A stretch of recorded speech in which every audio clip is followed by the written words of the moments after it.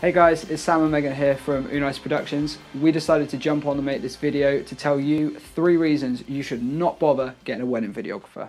Reason number 1. The speeches. Your new wife's dad and your best man, who's probably your best friend, spent ages writing their speech. I'm sure you spent ages writing your speech, so who'd ever want to watch that again? This girl is now all mine.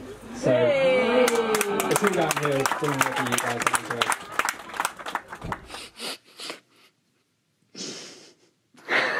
Reason number 2. You probably won't even drink, so don't worry about forgetting the amazing moments that happen at your reception. Oops. I think those drinks were stronger than I realised. Reason number 3. You probably think having a photographer alone will be plenty and your friends will capture the rest of the day for you. I mean, who doesn't want to go through 1,500 blurry photos and videos that your friends sent you on WhatsApp? Having a professionally filmed and edited wedding movie sounds awful. Awful. Sounds awful.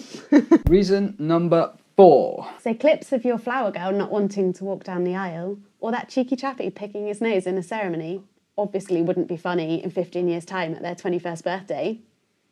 That would be really funny. That's exactly the kind of thing I'd do. So if after all of this, you still think a wedding videographer is the right thing for you, You should absolutely get one. We got married ourselves in August last year and it was the best choice we made. What was your favourite thing? well, I watched ours a couple of days ago, and bearing in mind we got married, 7 or 8 months ago? Yeah. And it brought back all the feels.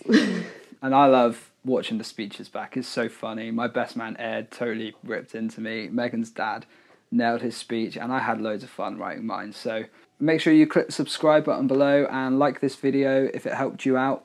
Follow us on Instagram and we'll see you next time. Cheers.